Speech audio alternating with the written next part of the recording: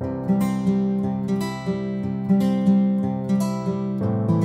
long, long time ago, there was a jungle with many animals. Everything was normal just like any other jungle. But then one day a monster came to live in the jungle from somewhere. As soon as he came to the forest, he scared all the animals.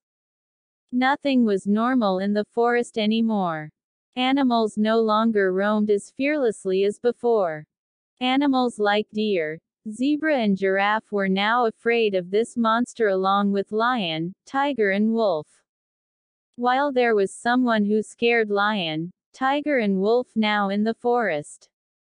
For a few days, the animals lived like this, but then one day, they all came together to think about how to get the monster out of the forest.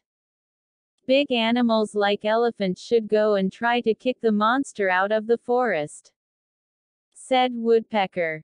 Big animals aren't bigger than the monster. Don't get us into trouble. Elephant refused the woodpecker proposal. One thing is clear, we cannot fight with the monster. So, I have a plan. When he sleeps, we will tie him tightly and then throw him into the river.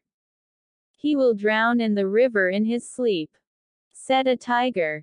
Good idea, but how will we know when he sleeps? We don't even know if monsters sleep or not. Fox expressed his concern. Everyone sleeps and we have to find out when the monster sleeps. Elephant said. But who will find out this? Giraffe asked. I will. I can do this. A small monkey offered. But you are too young to do this big task, said a lion. I am small. I can easily hide myself. Monkey said.